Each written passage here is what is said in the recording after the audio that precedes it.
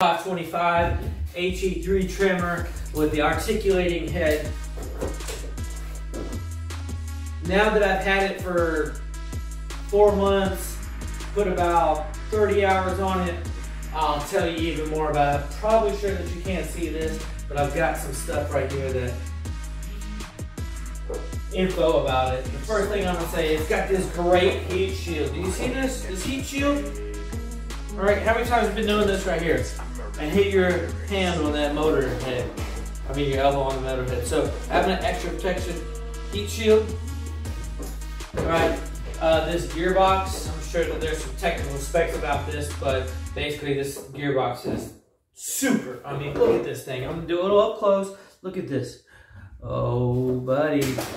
Look, heavy duty. Heavy duty there. Okay, so the handle. If you can see this handle right here, I know a lot of them have this, but when coming, like if you're up on a ladder and you're trying to actually hand this down to somebody, like having this to be able to hold down, like hand down to somebody while you're on the ladder, and also the person down at the bottom who's receiving it can actually grab hold of this instead of grabbing back here where the muffler may be. A lot of them have this muffler exposed and you can grab it. What if you put your finger right in there as someone's handing it back down to you off the ladder? So really important to have that extra grip right there. I don't know any other company that makes that on a trimmer. So that's that. This anti-vibration handle, let me show you real quick. This anti-vibration handle, do you see that? Do you see that? You see that? What other company has an anti-vibration handle? Huh? On all their equipment. MCC. I don't even know what that means. I've got this written down, MCC. Oh, let's go to all the internal wires. If you look, all the wires for the throttle cable as well as the fuel line pickups, they are all internal. So say you're trimming around a bunch of other bushes and you rub the back of that trimmer head up against some holly bushes and the fuel lines are exposed, guess what? Those fuel lines are going to come out. So why would you have them exposed? Good work, Husqvarna. Let's go on to the trigger. Check this trigger out. Watch this. Watch this. Can you see this? Let's do this live time here. Look. Look at that trigger. Did you see that? Did you see that right there? Did you see that? Oh my gosh, look, you cannot break that trigger right there. The X-Torque engine, very fuel efficient and lots of low end torque. All right, on this 525, does it show it right here? No, it's gonna show it right here. It's got the marking here. But this 525 engine, I really like it. We've got it on the edger, the weed eaters, the trimmers.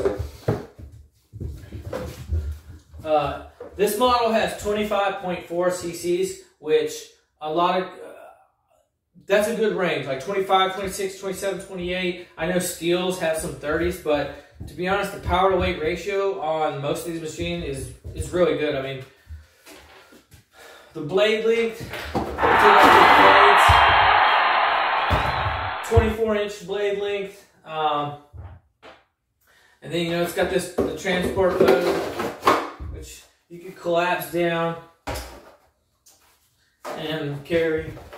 It's got 1.34 horsepower and 17.25 fluid ounces. So overall, I would say if I had to give this trimmer a score, 1 to 10, being 10 the best and 1 the worst, I would say it's like in that 8 or a 9 category. I don't think I've had any better trimmers than these. I've used Steels, I've used Echoes, but this Husqvarna seems to be like it is. Now they make another version of this which actually extends out, and then also they make the little short handheld versions of these, which we'll probably add to the lineup. But it's also got the grease Zerk fitting here, Zerk fitting. We can grease it up. You're supposed to do it every 20 hours. Overall, this is a great trimmer. I mean, if you like Husqvarna, this is definitely to go with. I mean, I don't know any other companies that's putting heat shields and shields at the back of their thing. That's what that MCC was for. The magnesium crankcase, an indestructible magnesium crankcase.